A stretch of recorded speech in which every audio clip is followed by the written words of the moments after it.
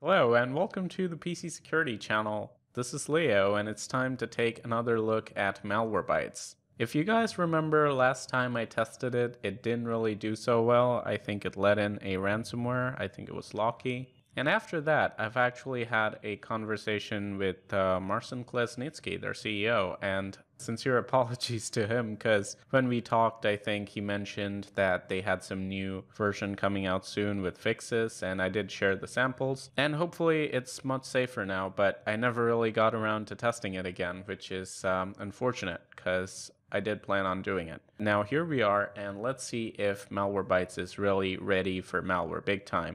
Now, just to give you guys some background on this, Malwarebytes is a really good second opinion scanner. That's what it is known for. In the last year or so, they announced a full-on premium version which is supposed to replace your traditional AV program. So before, they had a premium version which was supposed to be an add-on, and that's kind of the version that I found to do quite well. I mean, it was okay for an add-on. It blocked a few extra things, but mostly the success of Malwarebytes was as a second opinion scanner. That's just my opinion. But since last year, they've started to really push their full-on AV kind of thing, and I haven't really found it to be sufficient. So let's just give it a shot and see what it does against a lot of malware.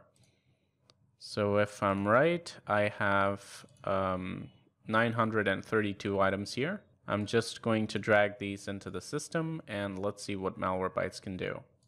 The fact that it's not detecting anything while I'm copying suggests that it only works on execution, but we will do a right-click scan and give it every chance to detect these files. The original number, as you guys know, is 932. That's what Malwarebytes is going to be after. So far, the threats identified seems pretty low, but it is catching up. The scan does seem quite fast, so that's a pro.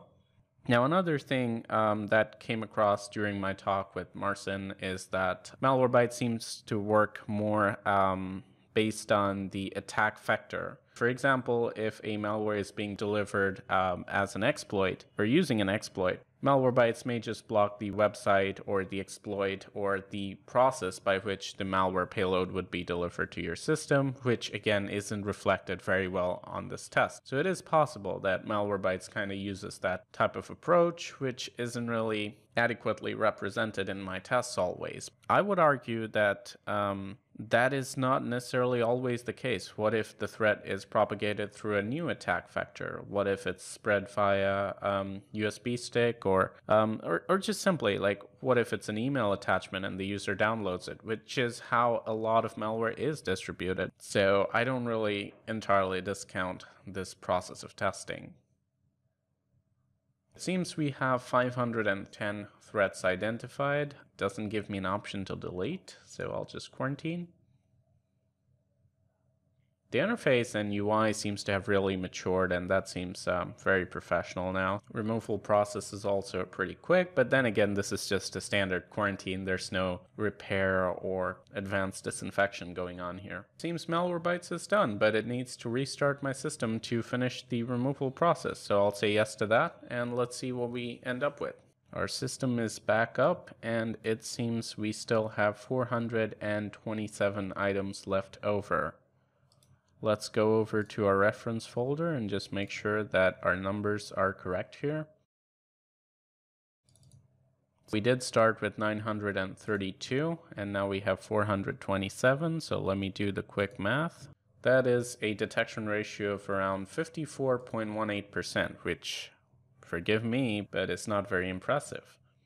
So this is mainly why I'm not very confident about Malwarebytes as a standalone security solution. Maybe with Windows Defender or some other AV it can help, but is it really prepared to deal with all sorts of malware? I'm not sure. But anyway, the test doesn't end here, obviously, because none of these threats are actually threats unless they infect our system and do something.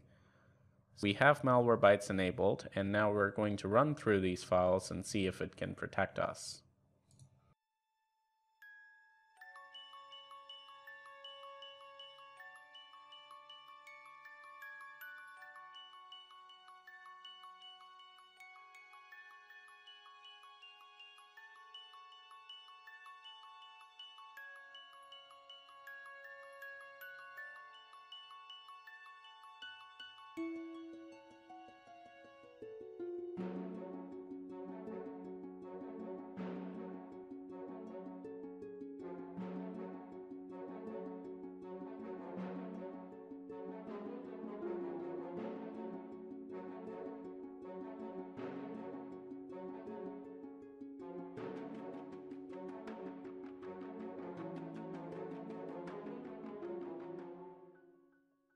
Another website blocked, and I think this system has had enough. So we're gonna call it a day, restart the system, do some second opinion scans, and then we'll see how well Malwarebytes did. Some websites were blocked, and I did see a couple of suspicious files being detected as well, but I'm not sure if everything was successfully stopped.